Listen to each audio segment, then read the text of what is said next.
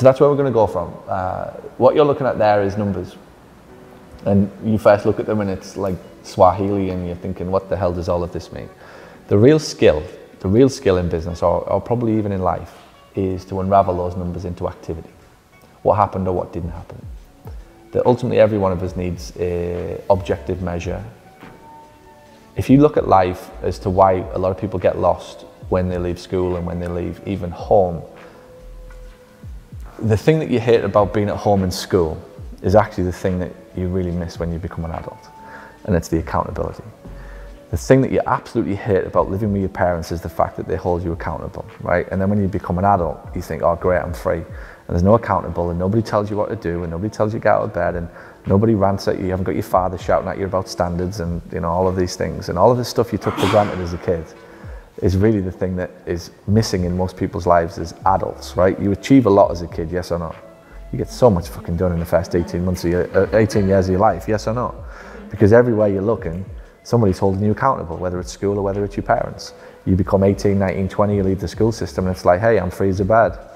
And you literally run from every possible, if you're not careful, you run from responsibility, you run from accountability, you run from anything that might just shine a spotlight on you and expose weaknesses, expose problems, expose things that you might not be good at.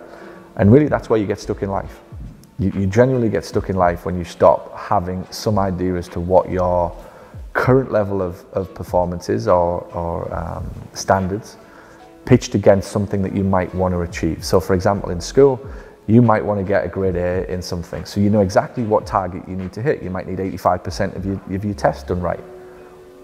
And if your teacher tells you you're at 65, well, you've got a gap of 20. And the teacher will work with you to bridge the 20%. If you want an A because you want to go to Harvard, right now you're attaining a C and you're going to, I don't know, wherever, right? But you're not going to get to wherever you want to be. My job as a teacher, if I was your teacher, would be to help you to bridge the gap. But I can only help you bridge the gap if I currently know where you are pitched against where you want to get to. This is essentially all you're looking at. Nothing else, right? It scares the shit out of people in business. And I get it, I totally understand why it does, and I know it scares my staff when you first introduce these things, and it comes with some kind of, I'm going to be judged, I'm going to be held accountable, I'm going to be exposed for not doing my job or whatever. And so we often revolt, we often push back. The kind of schoolboy or schoolgirl kind of comes back out and pushes back against a little bit of accountability. But all I ever try to do is to make people aware what this is what probably was the best 20 years of your life, where you were constantly held accountable to actually achieving things that made you feel really, really good for achieving things. You may not have liked the fact that the teacher did give you the test results, but you loved the accomplishment that came when you actually hit the grades that you wanted. And that's going to be exactly the same in here. The targets that we're looking at here on these boards are no different.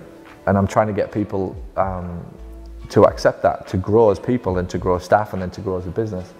These numbers are nothing other than a test result that tells you where you are against where you want to be at the end of the year. And anybody who's committed to learning or growing and wants to feel good about themselves, I don't know another way, and I'll never back down on it. And all of the research and study and lessons I've learned, you show me somebody who's miserable and bored and I'll show you somebody who stopped being accountable, I promise you.